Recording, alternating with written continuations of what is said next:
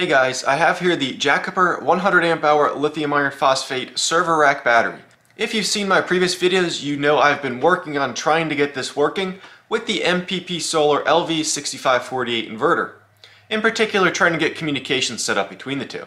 The good news is I was finally able to figure out what the problem was and I have it working.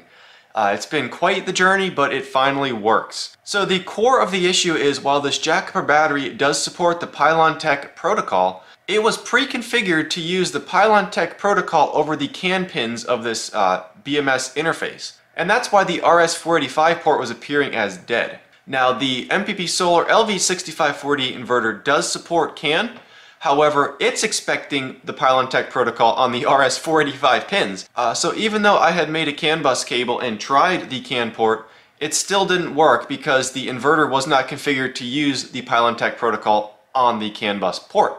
So today I'll be showing you how to get this set up and the settings you need to change. You will need an RS232 cable. You can purchase that cable from Jakiper or you can make your own. I'll show you how to make your own. Unfortunately, you cannot change the protocol settings in this BMS without having that cable and a computer to run their software on. Alright, so step one is you'll need an RS232 cable to connect to the RS232 port on this battery. So I just have a USB RS232 adapter that goes to a serial port, and then I've got a DB9 connector I've salvaged from an old project. Obviously this is a rather poorly done cable, but it gets the job done for my use case. So here's the pinout for this cable if you would like to build your own. I will link to the RS232 USB adapter in the video description that I used. I do recommend purchasing one with the FTDI chipset. Alternatively, if you don't want to build your own cable, you can purchase one from Jakiper directly. For the RS232 port, this is an RJ11 or a telephone style connector. You need one with at least 4 pins. On a standard 4-pin telephone cable, you'll have pins 2 through 4 connected. So we'll go ahead and plug that in here. Alright, so next you'll need to download version 2.5 of the Jakiper software from the Jakiper website. Again, I will link in the video description to exactly where you can obtain that software. You need to make sure you have this version 2.5 software. This was just published recently. If you have the older 2.04 version or anything before 2.5, it does not have the configuration option to change this protocol information. So version 2.5 of the software, it says PBMS tools. Just go ahead and run that. So once the program opens, you can see it is in Chinese. So down here in the bottom right, you can click this icon, change it to English. Click OK. So if it does not connect automatically, you can select your COM port up here. I only have one port, and the baud rate should be 9600 pack 1. So we're going to go ahead and click Open, and you can see down here it is downloading information. We can see all the cell voltage information here on the left. The important part we need to look at is the top right where it says Inverter Protocol. So you'll want to take this drop-down menu, and when I found this battery yesterday, it was set to Pylon CAN, and that is for the DEYE inverter, which I believe is also the setting you'll need for the Solarc inverter. However, we had to change this to Pylon 485.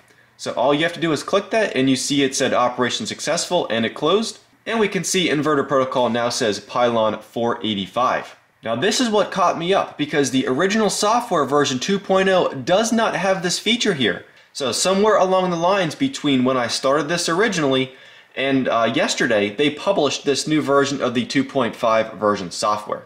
So that's all we need to do in here. Simply click Close.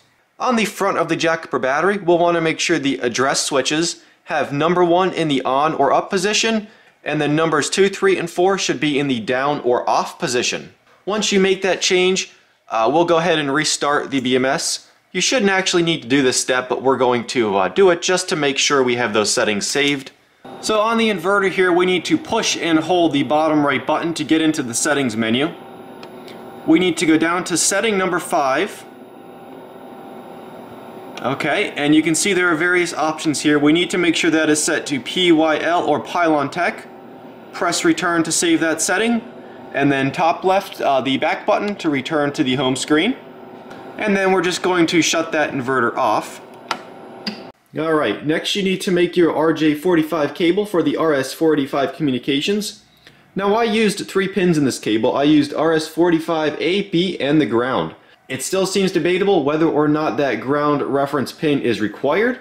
MPP Solar says just to use A and B. Many wiring diagrams around the internet say you need to use the ground, many say you do not, so I did put a question mark on the ground pin. It's up to you whether or not you want to connect it. I'm not going to advise one way or the other.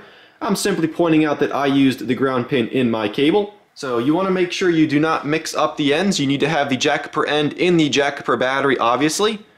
This has to go in the port marked RS485A. You cannot use ports B or C. These ports are running on a different protocol and a different baud rate. So Jakiper end goes in RS485A.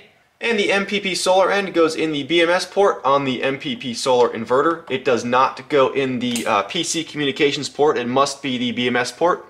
Alright, so now we have our battery turned on. We've double checked all the settings and double checked the cabling. You can go ahead and turn on the inverter. Now it can take up to a minute for this inverter to begin communications, but we should see it fairly quickly here. Alright, so taking a look at the inverter here, we can see it has completed starting up and we see the battery light is flashing. That means it has established communications with the battery. They are communicating back and forth normally. Additionally, this has been running for several minutes now and we see it has not shut down with fault codes like it has before.